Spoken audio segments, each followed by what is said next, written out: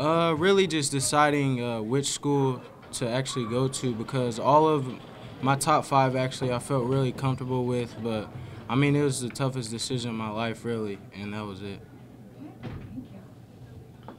Well, what thoughts were going through your head when you actually sit there and actually sign the paper and you know it's done, it's over, I'm set? I was just real excited to sign and get it over with. I've been waiting for this day to come, and I just thank everybody who's got me here. What do you think of the potential for the team could be moving forward? Obviously, shooting's a need. They got you and Robert and Max, three Yeah. shooters coming in. What do you think you guys could be like next year and moving forward? I feel like the guys they have there are real good, and I think that they do need some shooters. So the guys that have committed in my class, I think that we can make a big impact, and also I can make a big impact myself. How do you envision your role? Just doing whatever Coach Cream wants me to do. Really, he's basically told me that I'll have to do a lot, and I'm gonna work hard to be able to do the best that I can there, and hopefully I can do a great deal for Indiana.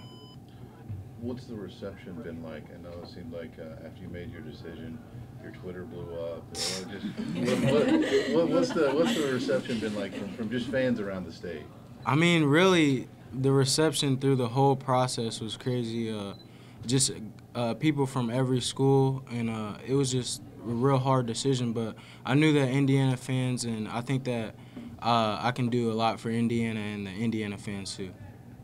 James, what's this like for you? Just a day like this, when you see your oldest actually sign his letter of intent, something you've gone through, you understand the process. Yeah, it's a big relief for myself and his mom.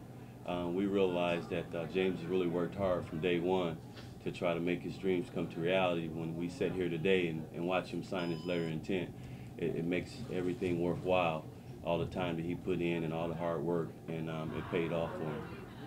What advice were you giving him the last couple of months? We just basically wanted him to make the right decision. When he decommitted, to give him an opportunity to visit other schools. This had to come from him, and we just wanted him to be comfortable. I really believe that Indiana, the relationship that he built early in his career, it was overwhelming, and the teammates that they have there now, I thought that they embraced him, and so all those things played a big important role. And James, we're talking a lot about college on a day like this. You got a senior year of high school left. What do you want to accomplish, and what are your thoughts about having a shot at Mr. Basketball?